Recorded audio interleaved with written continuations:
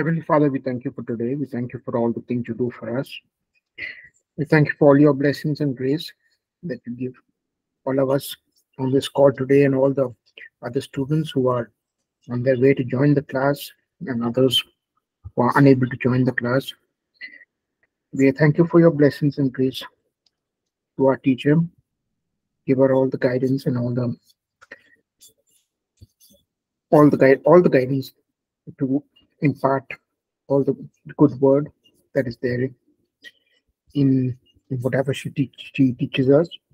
And we thank you for looking after us, keeping us in good health, keeping us safe from harm.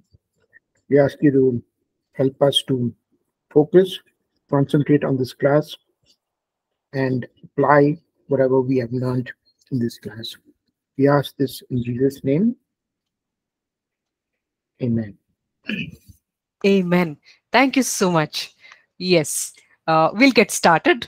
So, in the previous session, we covered Philippians 1 and 2, and we saw that the Philippians were really very advanced in the faith, very spiritually mature people who understood that they had a responsibility in advancing the gospel. They didn't just stand on the sidelines and clap, even as Paul was doing the ministry work. They did all the ministry work that they were expected to do from their side, so they were fully involved in partnering with Paul in the ministry of God. So we saw the very active role that they took, and we saw all the words of praise that Paul used when speaking about them. And we also saw that in the second chapter, he focuses on the mindset of Christ. And he says that this is the kind of mindset that we are supposed to have, where we place other people's interests before our own. And we also kind of went ahead and looked at Philippians chapter 4, the first few verses, which talk about Euodia and Syntyche. So we looked at how these two ladies probably could have applied, this passage about having the same mindset as Christ. And we also saw what it would mean to have the same mind, where they're being given, they're advised in that passage to have the same mind. And we looked at how it would be necessary to have the same mind when it comes to taking leadership decisions regarding the church. Where you can just simply not say, we agree to disagree and leave it at that, because the congregation would need one unanimous decision. So we looked at all of those things. Today, even as we get into chapter 4 later, we will touch upon a few aspects of that passage which we did not cover earlier. So these are all the things that we have gone through up to now. So now getting into chapter 3, maybe we could have one person read out verses 1 and 2, and we'll take it from there. So verses 1 and 2, please.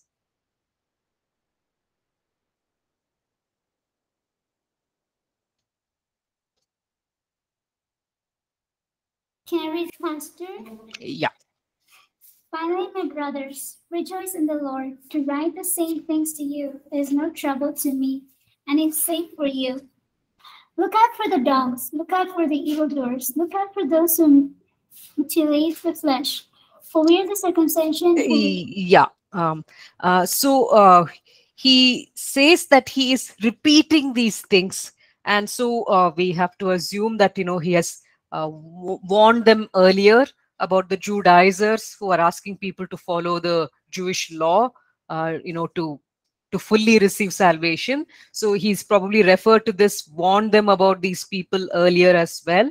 And now he says it is no trouble for me to write the same thing to you once again, because it will serve as a safeguard to you.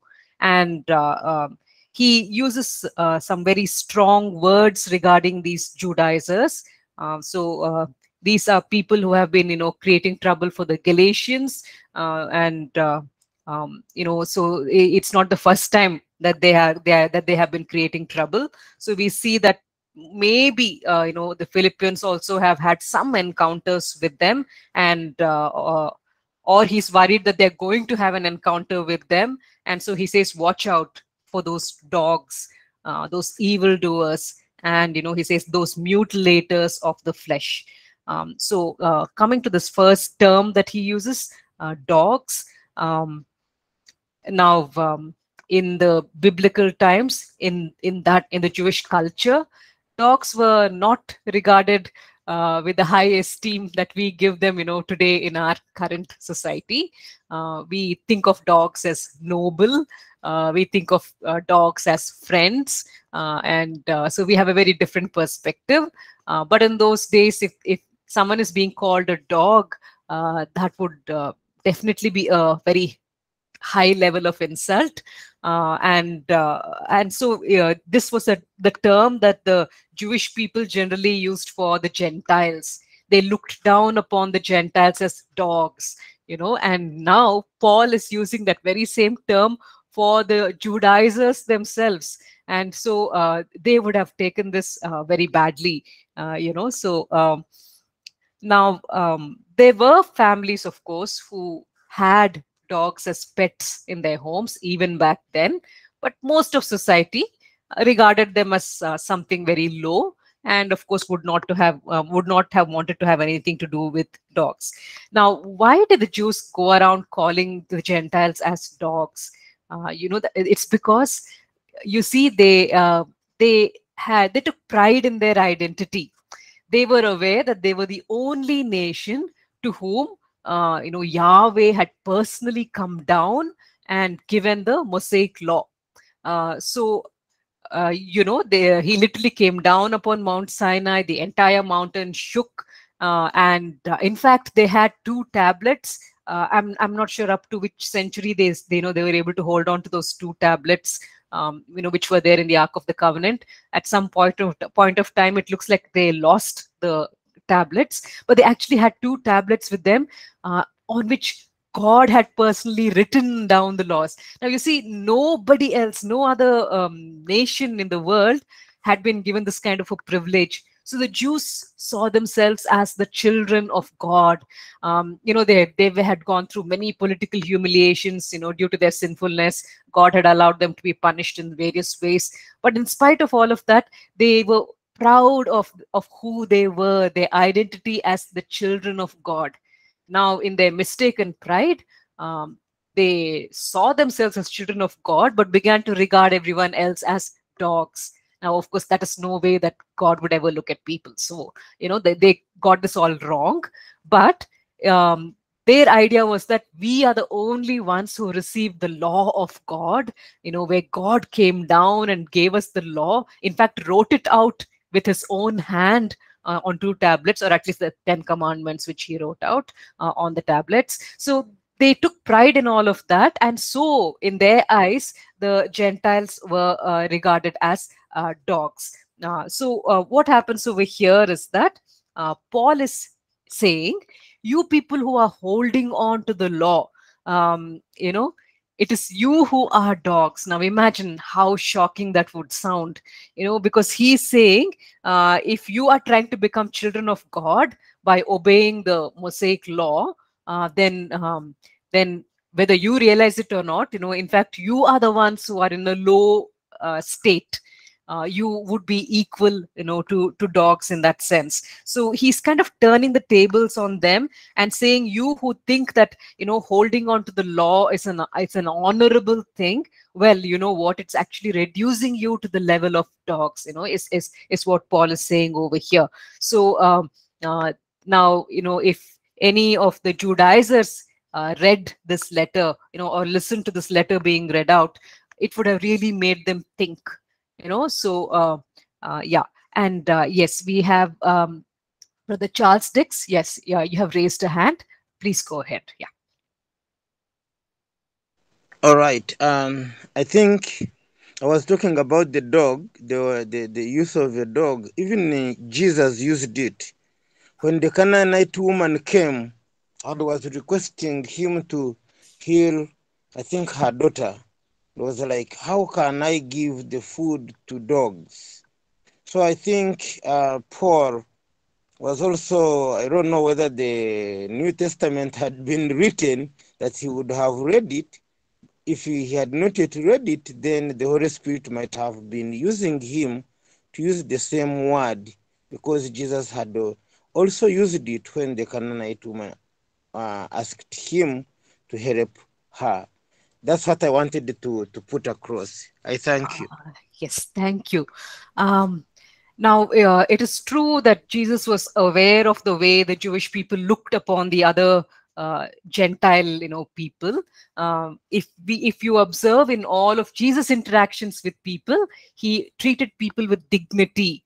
So he was not personally referring to the lady as a dog, but rather that is the way his people, his Jewish people, looked upon the Gentiles. And so he is testing her, and he says, I have come basically for the children of Israel. They are the children of God that I have come to.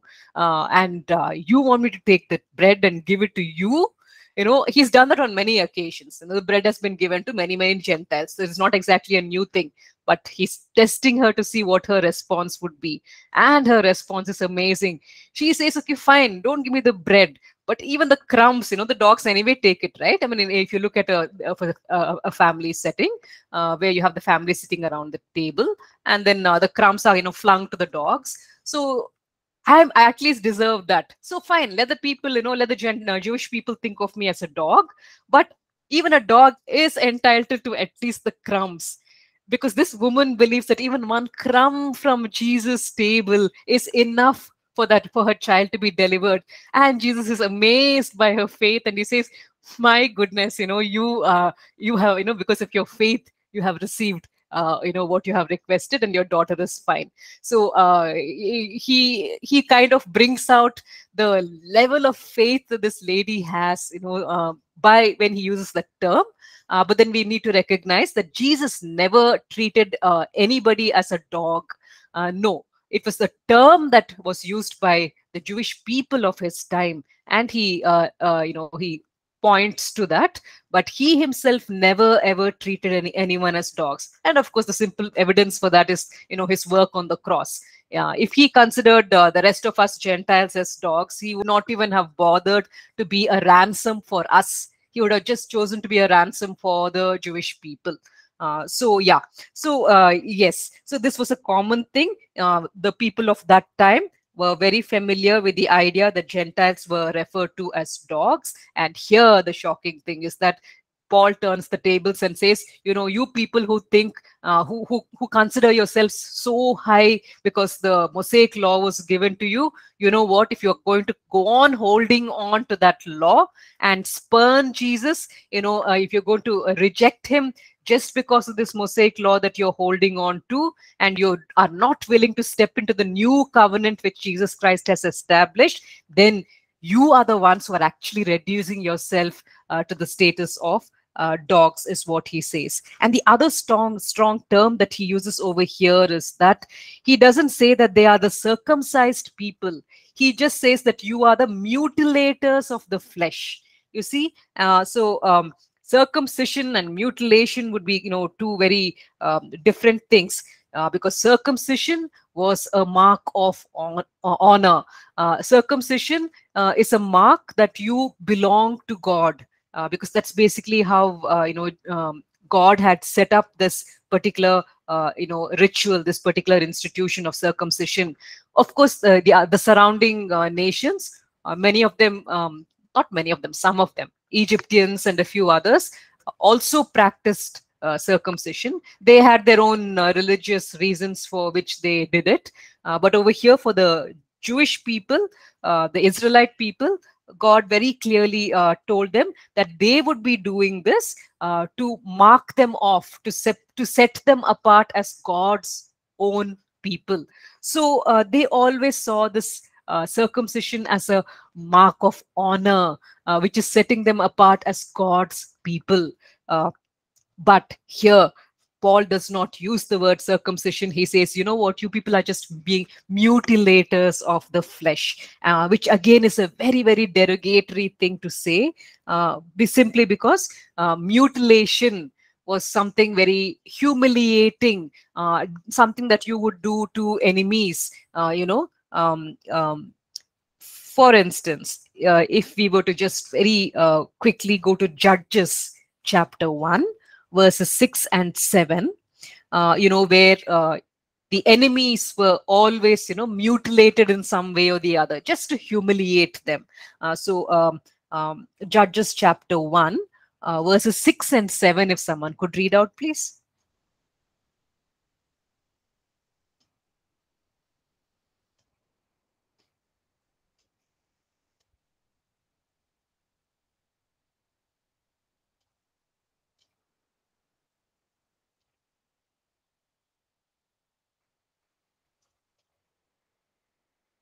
I really do hope. Yeah. Yeah.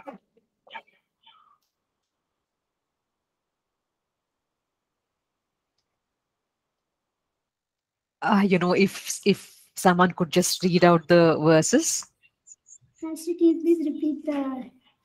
Yeah, Judges chapter 1, verses 6 and 7.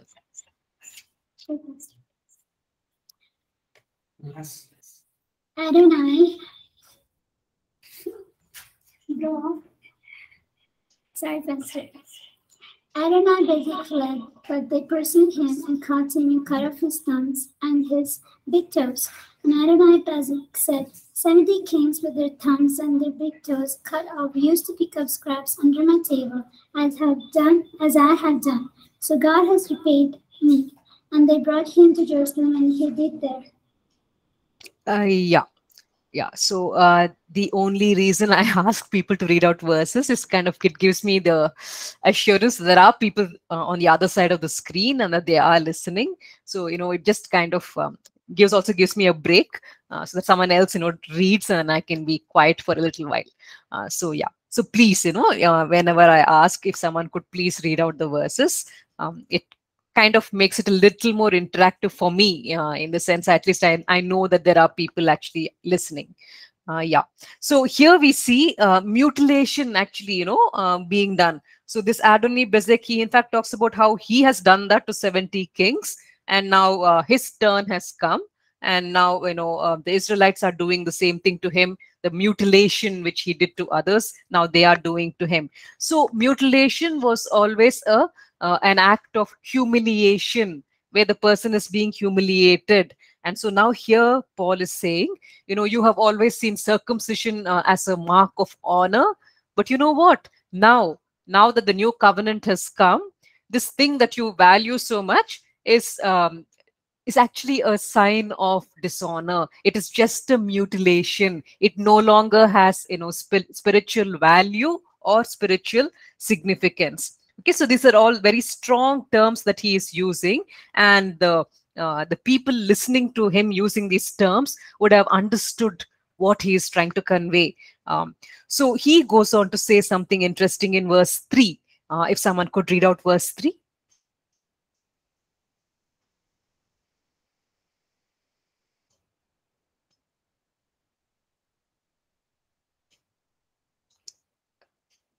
So this would be Philippians for chapter we are 3, verse the 3. Yes. Ma'am, for 3:3. For we Yeah. are the circumcision who worship by the Spirit of God and the glory in Christ Jesus, and put no confidence in the flesh. Yes. So he says, you know what? You people are mutilating the flesh. On the other hand, you know who the circumcised people are? It is believers. They are the ones who are actually circumcised. They are the ones who have done something that has got spiritual value.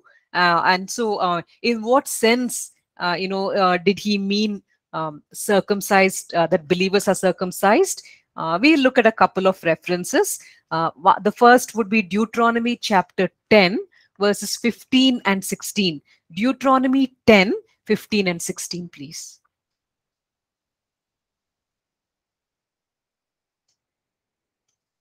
Ma'am, Deuteronomy 10, 15 and 16. 16, yes.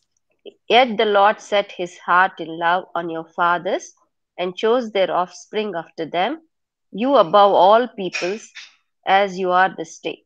Circumcise therefore the foreskin of your heart, and be no longer stubborn. Yes. So, in fact, in the NIV, it says, do not be stiff-necked any longer.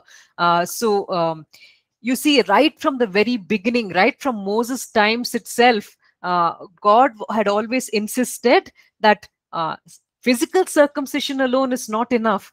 They would also need to circumcise their hearts. How? In the sense that they should not be stiff-necked any longer. They should no longer be rebellious and unwilling to, bend their heads and accept correction and obey. Rather, they must be willing to bend their, head and bow their neck and submit to the Lord, obey Him, accept correction from Him. So, physical circumcision alone was never enough. God also always had in mind the circumcision of the heart, where you choose to give up the things which are displeasing to the Lord. The same thing we see even in Ezekiel chapter 44, verse 9. If someone could read out Ezekiel 44, verse 9.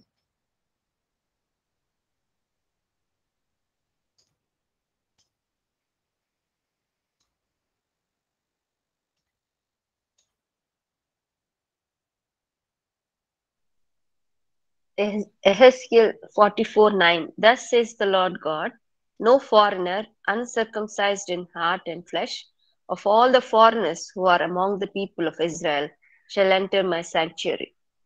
Okay, so right down to the time of Ezekiel, we still have the same concept running, where God is not just interested in physical circumcision, but He also wants circumcision of the heart. And therefore, He says, I don't want any foreigners coming into my sanctuary who are uncircumcised in both heart and flesh. So here Paul is saying, you know what? We believers, we are the ones who are actually the true circumcised people. Why? Because, we are living according to what God has now required, rather than living according to the old covenant, which is no longer, valid. So he says, we are the, circumcised people because we no longer put any confidence in the flesh. These Judaizers were putting great confidence in the flesh. They were earning salvation through the ritual of circumcision, by keeping all the other laws which the Pharisees had instituted. In doing all of these things, they hoped that they would earn God's favor and earn salvation. But he says, we believers are not like that. We do not put any confidence in the flesh. Just to look at one scripture which talks about the great importance that the Jewish people gave to the law, and how actually this was so inadequate. Matthew chapter 23, verse 24, if someone could read out. Matthew 23, 24.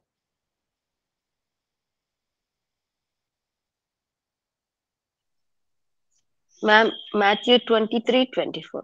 You blind guides, straining out a gnat and swallowing a camel. Is it the verse, ma'am? Yes, this is the one. Yeah. So, in the previous verse, in fact, Matthew 23:23, he says, Jesus is speaking and he says, you're so careful in giving your tithes, but when it comes to more important matters of the law, you ignore those. In the same way, he says, you strain out a gnat, but you swallow a camel. Insects which did not have jointed legs were not supposed to be consumed. You could have a grasshopper because a grasshopper has got jointed legs, but insects which do not have joints in their legs, you're not supposed to consume them because they were declared by the Lord as unclean. So basically what these Jews would do is, the ones who consider themselves very, very pious, because there would be small insects, in the water. They didn't have the kind of water supply that we have now. So in the water which they would be collecting from their wells, there would be insects. So the ones who believe that they should be very, very, careful in their observation of the law, they would in fact take a cloth and they would strain the water out so that, these little insects which are there in the water gets strained out because of the cloth. So Jesus says, you are so careful in straining out a tiny little gnat so that you don't consume it by mistake. But what else do you, but on the other hand, what do? An entire camel, which is also equally unclean, you swallow it whole. So in the sense, Jesus is saying, it's when it comes to small convenient matters, you're very, very careful in following those things. But when it comes to the bigger things, the weightier things, you just neglect those. So the thing about placing confidence in the flesh is that whatever we do, it is never really up to the requirements that God has. And again and again, a lot of times we've looked at that James 2:10, where it says, even if you stumble over one single law, one single time, and you break it, it's as equal to breaking all of the law. So these are things that have been made very clear to the believers. So Paul is saying, we are the actual circumcised because we are not putting any confidence in the flesh. In fact, what do we put confidence in? What do we boast about? What do we glory in? We, in fact, glory in Christ Jesus. Because you see, it is his finished work on the cross which has made us children of God, not following the Old Testament law, not following the Mosaic law. That no longer can, bring us into a salvation relationship. So our boast is not in good works. Our boast is not in the flesh, in the works of the flesh. Our boast is, in fact, our glory is, in fact, only in Christ Jesus. Maybe we can look at one verse, which touches upon this. Romans chapter 11, verse 5, please. Romans 11:5.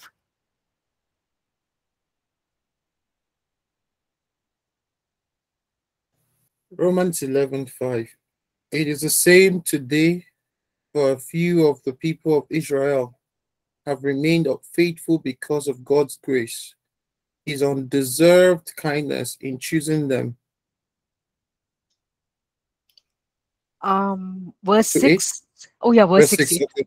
Yes, please. And since it is through God's kindness, then it is not by their good works. For in that case, God's grace would not be what it really is, free and undeserved. Yeah. So Paul points out that we refer to the grace which Christ has offered as grace because it's undeserved, right? So on the other hand, if salvation was by works, was by good works, then we would no longer say that salvation is by grace. We would say, yes, it has to be earned. So it's very, very clear that our boast should be in Christ Jesus. Our boast and confidence should be in what Jesus has done for us through grace, which we did not even deserve. So the boast should not be in the works. So he this is brought out in Romans 11:5 as well. And then he goes on to say, we who are the circumcised, we do not glory in the flesh. We boast in Christ Jesus. And how do we serve God? We serve God by his Spirit. So you see, the Judaizers were trying to keep the law in their own strength. And so while they were so busy, straining out little gnats, they were swallowing entire camels. That is the condition that they were in. But then we believers, actually the true circumcised, he says, we serve God by his Spirit. It is through the Holy Spirit alone that whatever works we do, these are works which are done through the power of the Holy Spirit. And we have a lovely scripture which brings out this. If someone could read out Ezekiel chapter 36, verses 26 and 27. Ezekiel 36, 26 and 27, please.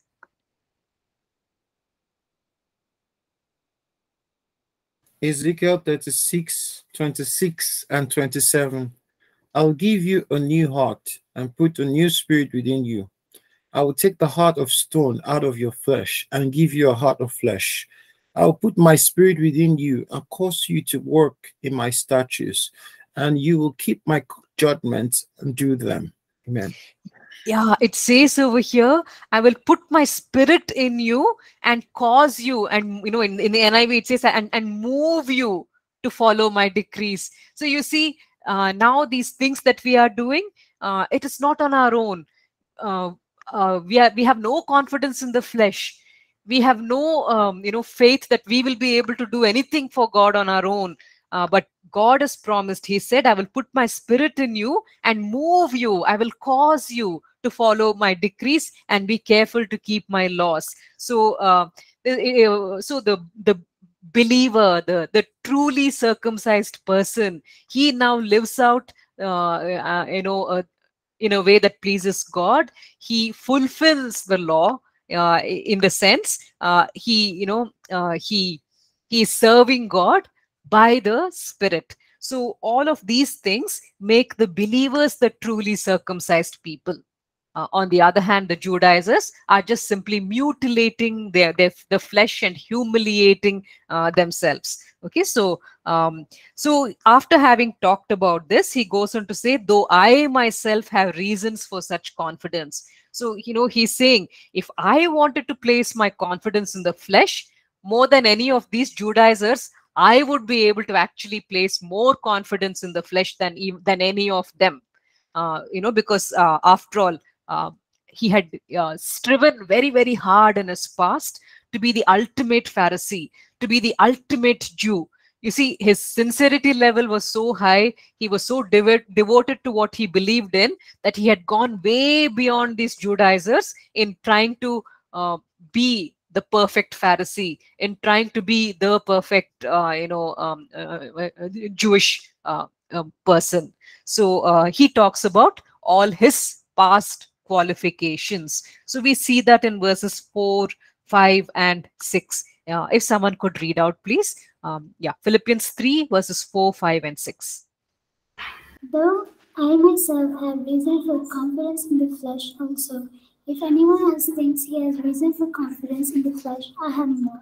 Circumcised on the 8th day of the people of Israel, of the tribe of Benjamin, a Hebrew of Hebrews, as to the law, a Pharisee, as to zeal, a persecutor of the church, as to righteousness under the law, blameless. Yeah. So he says, see, this is who I actually am, in the flesh. So he says, when it came to circumcision on the 8th day itself, after I was born, my parents, got me circumcised. And he says, as for my status, I'm not just an Israelite, I'm from the tribe of Benjamin. The people of the tribe of Benjamin were very proud of their status, simply because Jerusalem falls within their boundaries, and the temple of God is in the boundaries of the tribe of Benjamin. So they felt that they are higher. They literally have God's presence in their midst. So in that sense, they consider themselves Hebrew of Hebrews. So he says, what, when it comes to status, I'm not just an Israelite, I'm in fact a Benjamite. In fact, that's probably the reason why his parents gave him the name Saul, in honor of the first king who was from the tribe of Benjamin. So and then when it comes to the law, he's not just somebody who keeps the law, like the way average people do. He, in fact, followed the law as a Pharisee, because as we know, not only did they follow the Mosaic laws, they also had 100 other extra rules and regulations which they had come up with. And he was somebody who sincerely tried to keep all of those Pharisaical laws as well. So that was his level of sincerity. Of course, when it comes to his zeal, he expressed his zeal and passion for the Jewish faith by persecuting Christians and trying to, snuff them out. Then when it comes to the righteousness based on the law, he says, faultless. I mean, that really amazes me, the word that he uses over there. He says, ask anyone in my past. They will tell you I was faultless in the way I kept the Mosaic law. So yes, he probably failed a billion times in keeping the spirit of the law, but at least when it came to the letter of the law, he was so faultless in the way he kept it.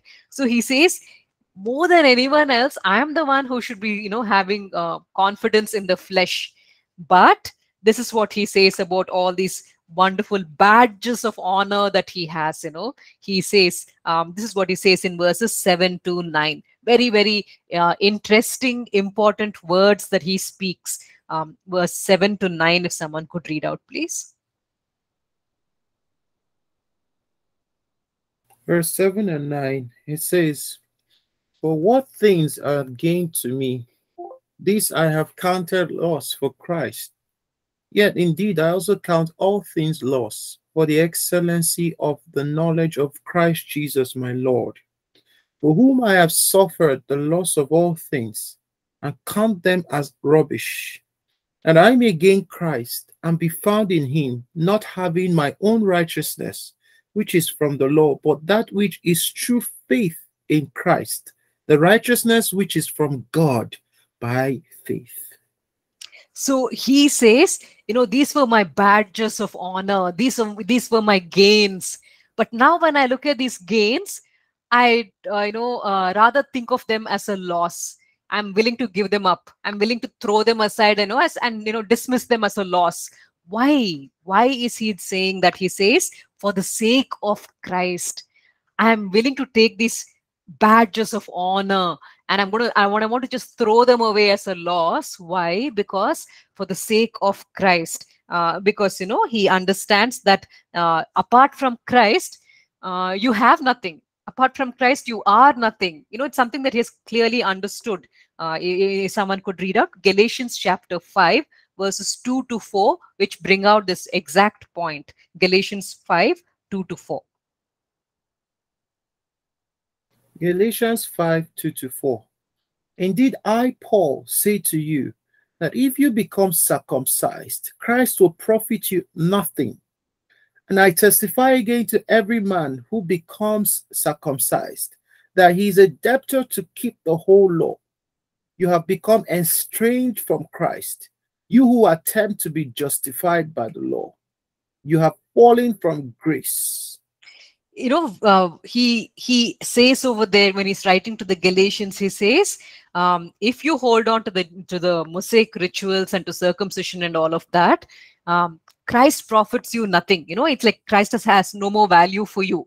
And in fact, he says, you are estranged, you're alienated from Christ. So you fall away from grace, and you're back on your own. You're now relying on your own works rather than depending on the grace or being offered by God. So he does not want to be alienated, estranged from Christ. He values Christ. He understands that whatever he has today, it is only because of Christ. And so he says, for the sake of Christ, I take all these gains, these badges of honor, and I just fling them aside as a loss, because they are nothing. They cannot earn me, Christ. So if I can have Christ, then I'm willing to give up anything. It's basically what he's saying. So he, in fact, goes on to say that in verse 8. So he says, I consider everything a loss because of the surpassing worth of knowing Christ Jesus, my Lord. So he says, knowing Christ Jesus, that has got surpassing worth. It's got more worth than anything else. So I'm willing to give up everything. If it had come to his Roman citizenship, I'm sure he would have been willing to give up that. He was willing to give up the honor that he used to receive from the Pharisees earlier. He was willing to give it all up. None of it even mattered. Why? Because compared to all of that, now knowing Christ Jesus has got surpassing worth, much greater worth than all these previous things ever had. So that is the level at which he places knowing Christ Jesus. So for Paul, when he had that encounter with Jesus on the road to Damascus, it was not just that he got himself a ticket to heaven that day. No, on that day, he got into a personal relationship with the very one, whom he had been persecuting. It probably just took his breath away that Jesus, did not retaliate against him with anger and wrath. So even though he had been persecuting Jesus actively, the same Jesus reached out to him in love and gave him a purpose and said, you know what, I'm going to use you. I'm going to use you to, reach out to the Gentiles. And so Paul understood the honor that he had been given, and he valued this personal relationship, that Jesus had extended towards someone like him. And so he says, the surpassing worth of knowing Christ Jesus, makes it worth it. I mean, I'm willing to give up anything. Everything is a loss compared to having him, knowing him, is what he says. And so he goes on to say in verse 8, I consider them garbage. These badges of honor, these things that the Judaizers regard as something so honorable and great.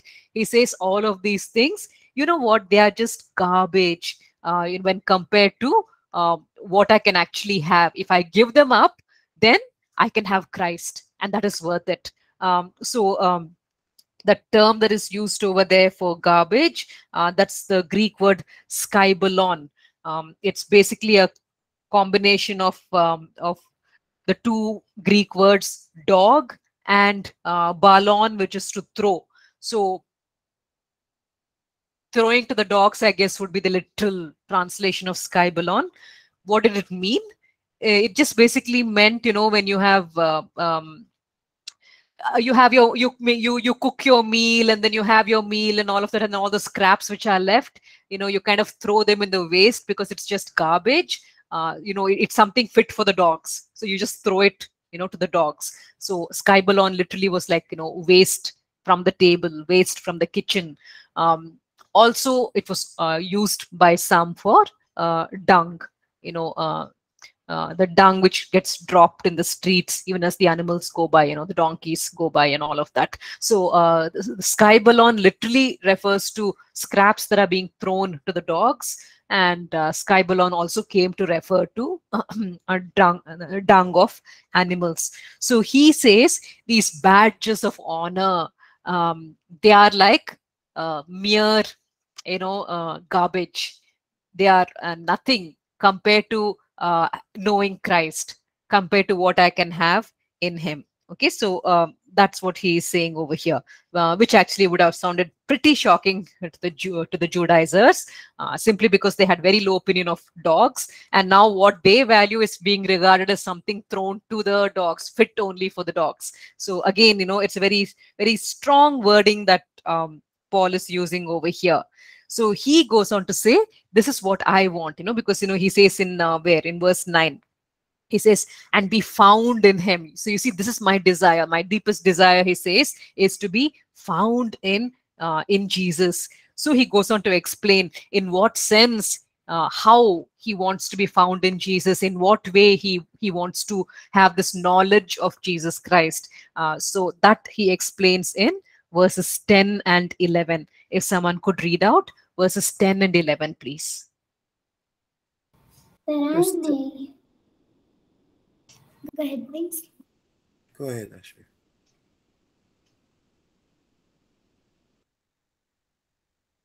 Thank you. That I may know him and the power of his resurrection, and may share his sufferings, becoming like him in his death, that by any means possible I may attain the resurrection from the dead. Yeah, so he's not just talking about knowing the blessings of Christ. He actually wants to know Christ himself. In what sense? He has understood what it is to be united with Christ, to be in union with Christ, because these are things that he touches upon in his other letters. So just to refer to a couple of verses, Galatians 2:20. This is what he says about being in Christ, being united with Christ in Galatians 2:20. Someone could read out.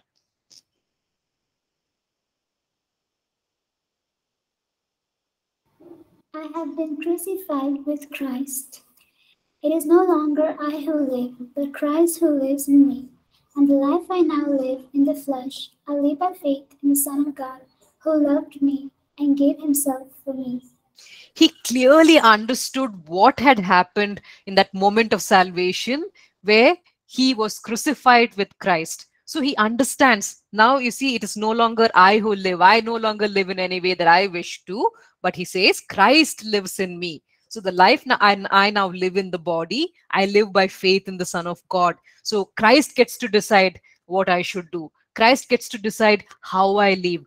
So Christ gets to have his way, whatever he wants, his will, his way in my life. He has understood this. So it's not just going, when he refers to knowing Christ, he's not just talking about, okay, I know who Christ is and I've had an encounter with him. It's talking about knowing Christ on a daily basis, where Christ is living out his life through Jesus, through Paul. So Paul is submitting to Christ to the level where on a daily basis, Christ is freely, comfortably living out his Christ life through this man, Paul.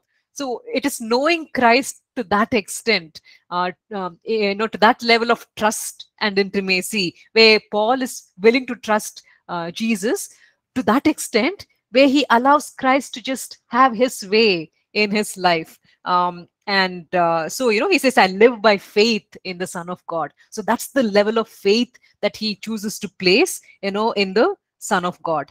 We'll just look at one more reference, Colossians 3:3. If someone could please read out Colossians 3:3.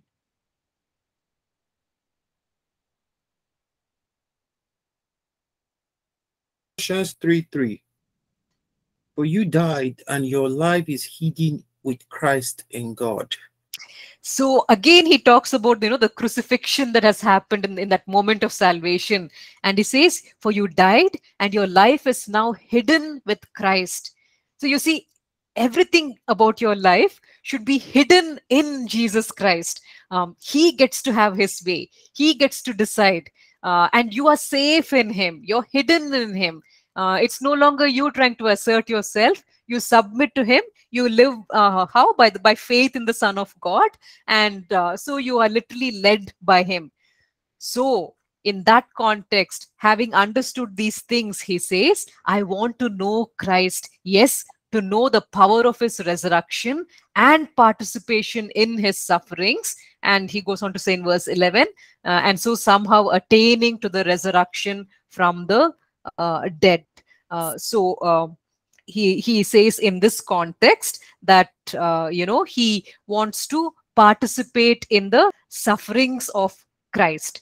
He wants to participate in the sufferings of Christ because by doing so, he knows that one day, he will be resurrected. So how do we understand this? Maybe we could first touch upon the resurrection part, where the power of his resurrection. Maybe that first phrase.